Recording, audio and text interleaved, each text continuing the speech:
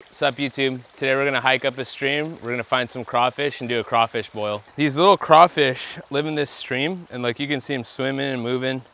There's 3 right here. These guys are invasive. I forget when they were introduced and why. I should probably look that up, but if any of you guys know, leave a comment and let me know why they were introduced. These guys are all over only certain streams, and if they're these crawfish, crawdads, whatever you call them, inside of it, there's not gonna be the big Tahitian prawns.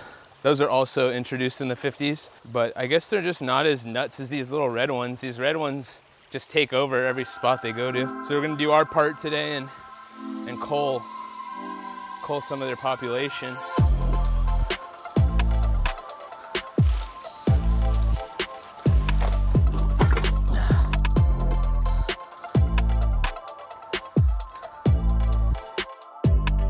Slog has given me like 1 pound of mushrooms in the last year. So I always like to double check this as I'm coming back here because you never know what's gonna be on it.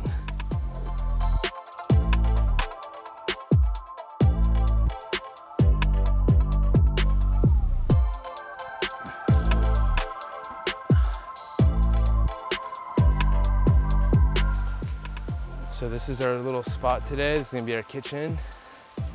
And what a kitchen it is, look at this.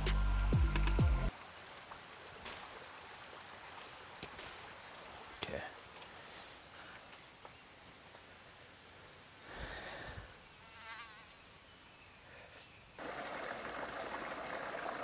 I got it. There we go. Ah. It's our little bro. So we're gonna use him. I need to get like 2 or 3 more of these. Sorry, there we go. Boom, so we grab our little guy. Let's kind of crush him up a little bit more.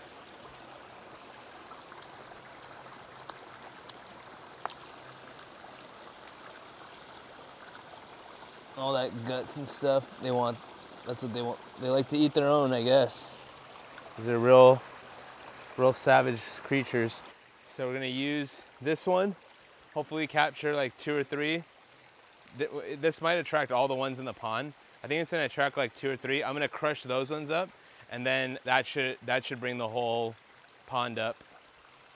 We'll throw a little corn in there too and see if that helps. So corn and a dead crawfish. Let's see what we got. I forgot the turkey, so.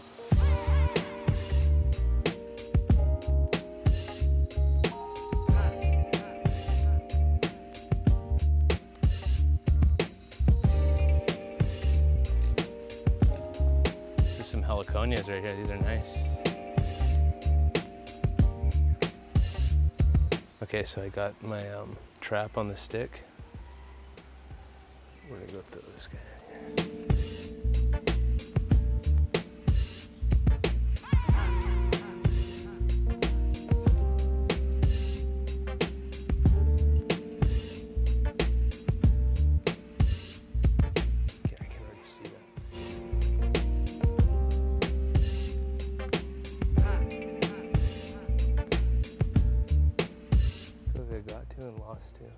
Okay, so right now we're starting our fire. We got our crawfish trap in. I forgot the bait, so we had to use 1 crawfish I caught by hand, and then we got a couple minnows with that crawfish. And so I killed the minnows, and now we're gonna get more crawfish with the dead minnows, and hopefully we're gonna go check that thing out. Nothing's guaranteed, but hopefully we can get a couple crawfish out of there.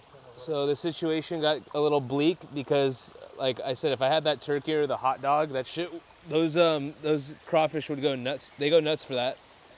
But since we don't have that, and I gotta rely on just what nature has to offer, I'm using minnow, which should, in essence, be the same thing because it's like dead meat. That's what these crawfish live off of. But in a survival situation, you wanna like just be able to adapt. Like I could have been bummed and been like, oh, I'm just gonna go home. I forgot the bait, you know, like, but I was like, fuck that. There's little fish in the pond. You just gotta adapt, overcome it, you know. Don't sit there and be a little baby. That's how you die. Improvisation. Got our fire working, the Kiawe wood, got our water on top. We just use a little stream water, but since we're boiling it, it'll be nice and safe. I made sure to grab some with no sediment so it'll be a clean boil. So first thing we're gonna do, we're gonna grab some of the garlic. It can keep the husk on. It doesn't really matter because this is just to flavor the water for the boil. So throw some garlic clove in. This is just a bath. Think of this as like a hot tub bath for the corn, the potatoes, and our crawfish. So we're gonna throw these onions inside too. So you just kind of like, you can just rough cut them in. Doesn't have to be perfect.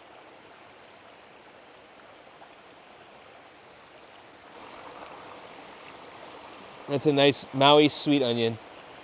These things are amazing. You see the water starting to boil a little bit. Then we're gonna grab, right here I got some bay leaf. So I'm going off like a basic Louisiana style crab boil. So we do bay leaf, garlic, onions, and then I got some seasonings that we're gonna throw in here. And I got a corn. So throw our corn in.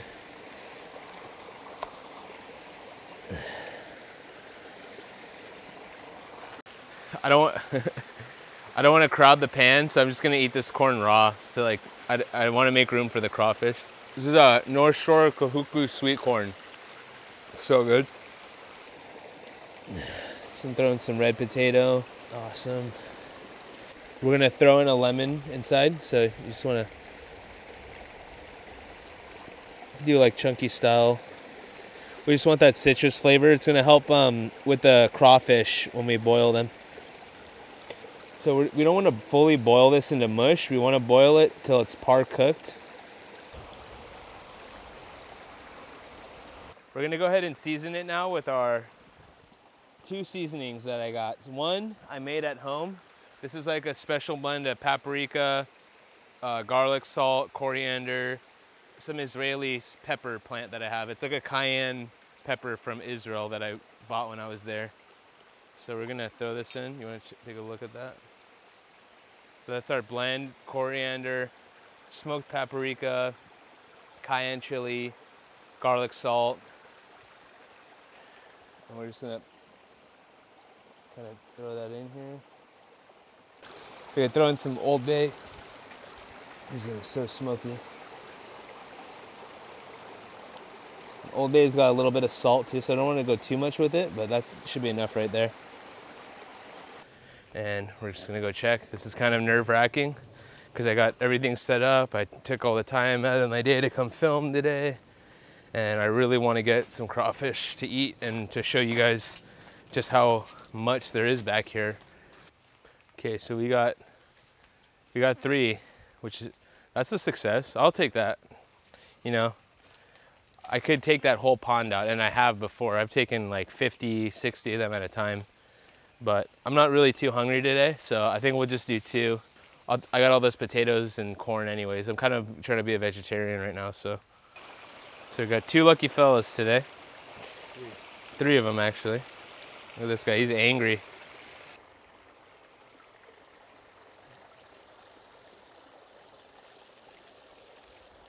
So this guy, he's nice and muddy, nice and angry. What I'm gonna do is I'm gonna throw him in here, and I'm gonna kind of like just let it sit out for a little bit. This guy doesn't want to go. Look, he's all these little river lobsters. God, these things are strong. Look, he's holding on for dear life. We got this sad guy. I almost want to let this guy go. He's so fucking sad. We got this little guy. Little juvenile. Oh!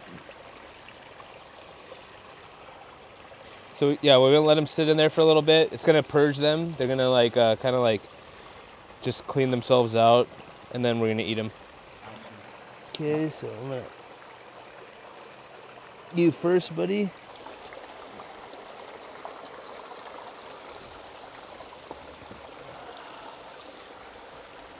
So yeah, this is our good sized one. So this is like a nice adult sized one. So yeah, so I'm stoked. We got 2 of these guys, and I'm not really the biggest crawfish fan. I just want to show you guys how we do it. I'm more of a corn guy myself. So We're gonna put him in the forever bath and he's gonna go to sleep. It's gonna be nighttime. You ready? Okay.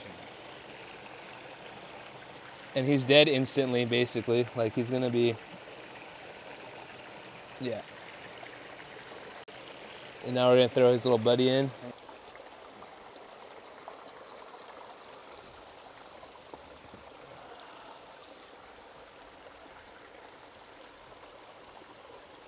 What I'm gonna do is throw them head first in so it shocks the brain, and then they're basically instantly dead after that. And this is a quick way of doing it. Plus these things are invasive, like I was saying. They're not supposed to be in the stream. They compete with the Hawaiian shrimp that are like these small clear ones, and they completely destroy them because they got these big pinchers and they're way more aggressive. So there you go. Okay, so we got 1, 2, 3 of these little river crawdads.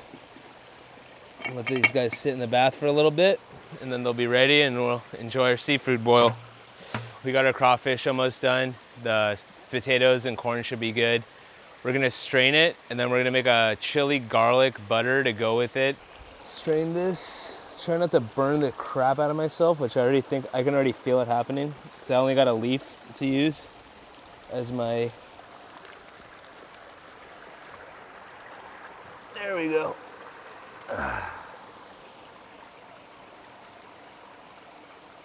Okay, so I got some butter right here. I don't really like butter that much. I'm a chef, I know, it's crazy. Wow, imagine that, a chef who doesn't like butter. But in this instance, every recipe I saw had it, so I'm not gonna be that different. Throw in some butter. I'm gonna like really rough chop this garlic. Get this little onion husk out. The smell is already insane. And what we're gonna do is I got a little chili paste right here. I'm gonna put a little bit of this chili paste in. And then I got that same paprika dry rub with the cayenne pepper, garlic salt. We're gonna just kind of get that in there. We're just gonna work it all together. Look at that, it's gonna turn nice and red. That smells crazy.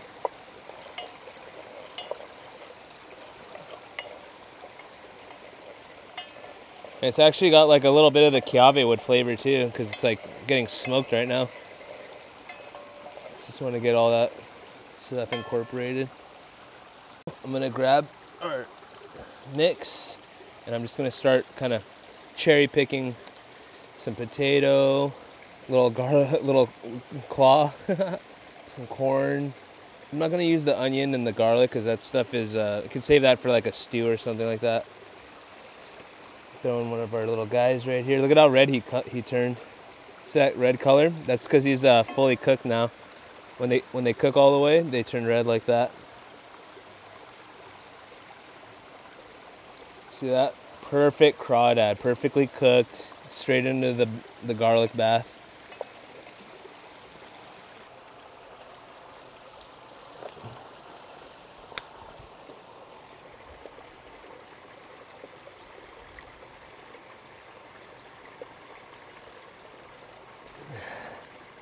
Look at that.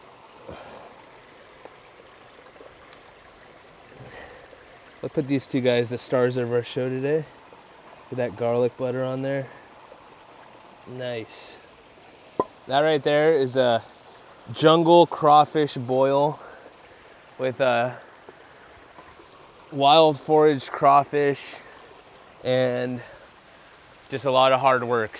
So let's go ahead and enjoy this real quick. I'm gonna grab one of these. I'm gonna show you how to eat these actually. I was watching some Louisiana crawfish tutorials on how to do this. So you pop this sucker out, the tail. It's kind of like a little mini lobster.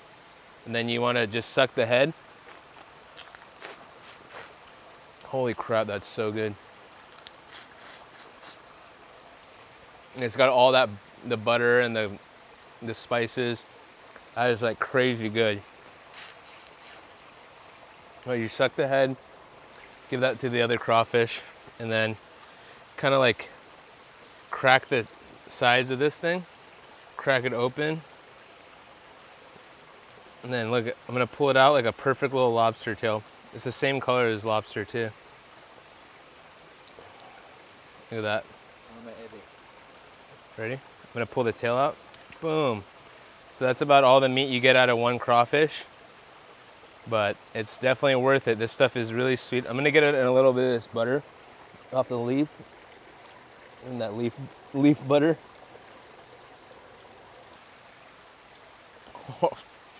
Dude, that's so good. I mean, it's just the butter, but this thing is crazy sweet, really mild. It's like a little forest lobster, jungle lobster, Hawaiian jungle lobster. That's what I'm gonna call this one. Here, Okay. here, Amber. How do you do this? So you're gonna crack it open in half. Okay, here I go. No, from the tail part. From the tail. Yeah, just pull the tail, crack Off? it sideways. Ooh. Yeah, there you go. Now squeeze the head and suck it out at the same time. How good is that? That is amazing. Isn't that crazy? That is so good. That's jungle lobster right there.